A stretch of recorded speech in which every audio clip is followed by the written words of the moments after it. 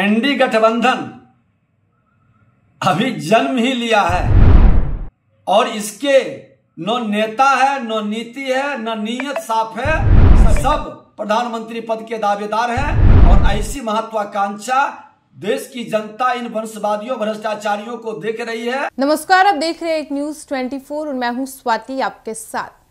विपक्षी गठबंधन इंडिया की चौथी बैठक आज दिल्ली में होने वाली है। ये बैठक दोपहर 3 बजे शुरू होगी। वहीं विपक्षी गठबंधन की इस चौथी बैठक को लेकर बीजेपी लगातार विपक्षी गठबंधन इंडिया पर हमलावर बनी हुई है। इसी बीच जब नेता प्रतिपक्ष विजय कुमार सिन्हा का प्रतिक्रिया सामने आया है, खबर को विस्तार से जानेंगे। उससे पहले इस रिपोर्ट में सुनिए कि विपक्षी गठबंधन इंडिया की चौथी बैठक को लेकर नेता प्रतिपक्ष विजय कुमार सिन्हा क्या कुछ कह रहे हैं। एनडी गठबंधन अभी जन्म ही लिया है और इसके न नेता है, न नीति है, न नीयत साफ है।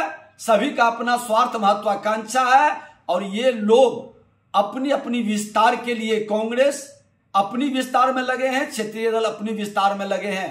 सब प्रधानमंत्री पद के दावेदार हैं और ऐसी महत्वाकांक्षा देश की जनता इन वंशवादियों भ्रष्टाचारियों को देख रही है, इनके नीयत को समझ रही है, इसलिए ये सफल नहीं होंगे। आज इंडिया गठबंधन की हो रही बैठक पर अपनी प्रतिक्रिया व्यक्त करते हुए बिहार विधानसभा में नेता प्रतिपक्ष विजय कुमार सिन्हा ने कहा कि इंडी गठबंधन अभी जन्म ही नहीं लिया है और इसके न नेता हैं, न नीति है और ना ही नीयत साफ है। सभी का अपना अपना स्वार्थ और महत्वाकांक्षा है और ये लोग अपनी अपनी विस्तार के लिए लगे हुए हैं। कांग्रेस अपनी विस्तार में लगी हुई है और क्षेत्रीय दल अपनी विस्तार में लगे हुए हैं। सब प्रधानमंत्री पद के दावेदार हैं और ऐसी महत्वाकांक्षा देश की जनता इन वंशवादियों भ्रष्टाचारियों को देख रही है, इनके नीयत को समझ रही है और इसलिए सफल नहीं होने देगी। साथ ही बता दें कि विपक्षी गठबंधन इंडिया लोकसभा चुनाव को लेकर एक्टिव मोड में आ गया है। 5 राज्यों के विधानसभा चुनाव के बाद इंडिया गठबंधन की ये पहली बैठक है। बैठक के लिए पश्चिम बंगाल की मुख्यमंत्री ममता बनर्जी से लेकर राष्ट्रीय जनता दल प्रमुख लालू प्रसाद यादव से लेकर शिवसेना यूबीटी प्रमुख उद्धव ठाकरे तक राष्ट्रीय राजधानी दिल्ली पहुंच चुके हैं। इंडिया गठबंधन की ये कुल मिलाकर चौथी बैठक है। विपक्षी नेताओं की पहली बैठक बिहार की राजधानी पटना में हुई थी। इस बैठक में 2024 का लोकसभा चुनाव साथ लड़ने की सहमति बनी थी।